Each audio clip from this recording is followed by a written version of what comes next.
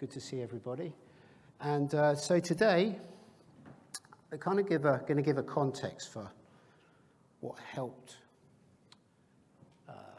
the adoption, I believe, and you know what have been our sort of guide rails as a project, our sort of mission statement, so to say. And then I'll relatively fastly move on to the adoption that we've seen within Sigstore around the community, contributions, people that are starting to adopt the project. So I guess a few folks know me. I'm Luke. I work at Red Hat in the office of the CTO, and I have a few other gigs as well. I'm on the Kubernetes security response team, so we triage the vulnerabilities as they come in, manage the bug bounty program, the OpenSSF TAC, and I'm involved in Sigstore as well, so I help maintain some of the projects. Been working on the Rust project quite a bit recently. Okay, so a quote that really holds true to tech. Okay, a lot of the time tech is a reinvention of a previous sizable impact that another technology has had, or an idea essentially. And with Sigstore, it's pretty much a continuation of that. And I mean, we see this all the time. We're at KubeCon, and Kubernetes was obviously built around container orchestration, and then containers were built around namespaces. So there's somebody originally, Avi, that wrote this concept of namespaces, developed it into the kernel. So you can see we often respin and reuse ideas that already existed. And we did a degree of that with Sigstore, not only for the technology, but for the adoption. Okay, looking at other communities that have got good adoption. Okay. So one example is HTTP.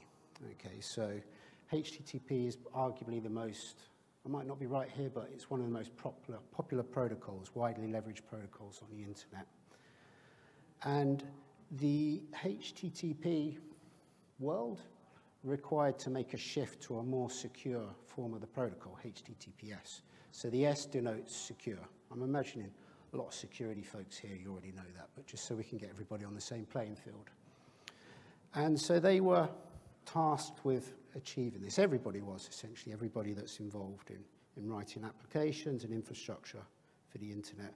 Now, this was incredibly painful, perhaps that's too harsh, but it was a painful process, okay?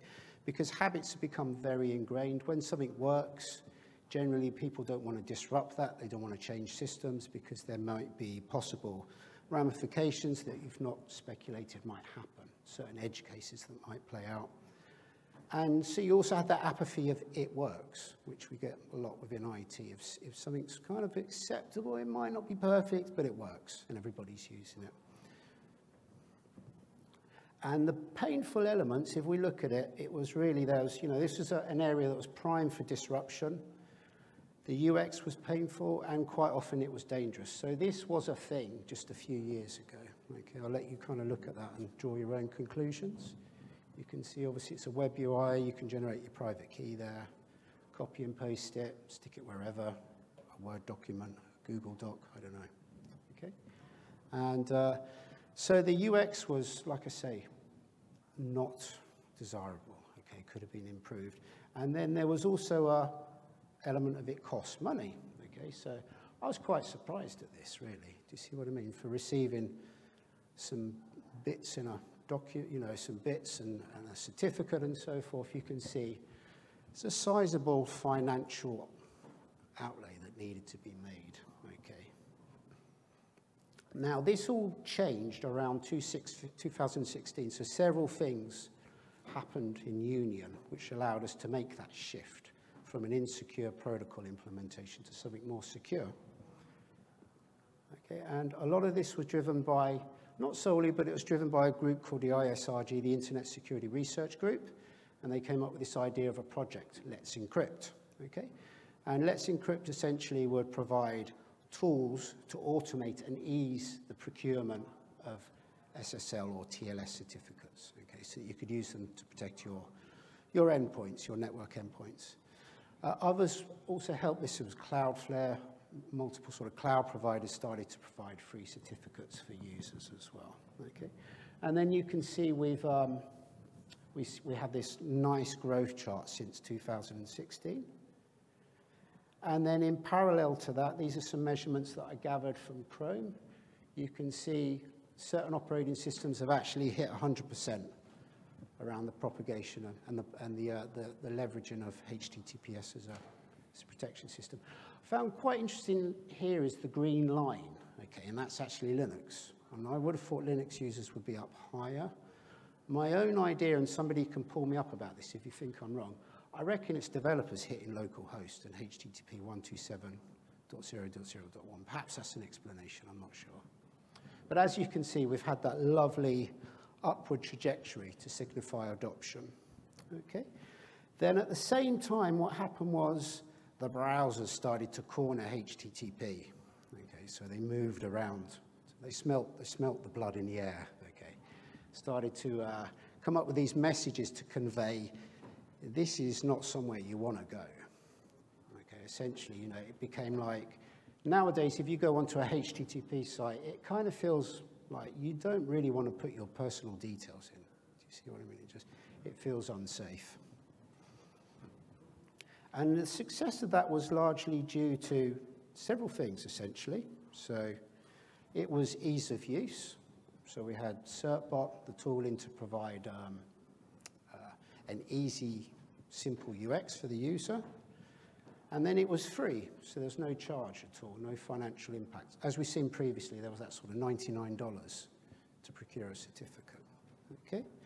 And then you know, us early folks that are working on Sigstore, the idea that we had was, what if we could replicate this scenario, this success that happened around HTTPS for the software supply chain? So just as you now have the experience where HTTP, the older insecure implementation of the protocol, feels dangerous, okay, socially unacceptable, it would, the same idiom would apply when you consume an artifact that's unsigned and has no provenance. Dan Lawrence has a great example of a USB key on the floor, picking it up and just sticking it in your USB port and then hoping for the best, essentially, and the parallels are the same. So what we seek to do over time, this wasn't something that happened, you know, in a single moment, but it became logical, is that we need to provide a simple UX for the user, so abstract away all of the security complexities, okay, and then have the infrastructure handle that complexity. Okay.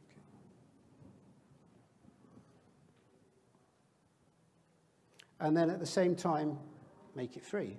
Okay, so you might have a developer, a 12-year-old in Bangalore that needs to sign their container. At the same time, you might have a huge corp in San Francisco.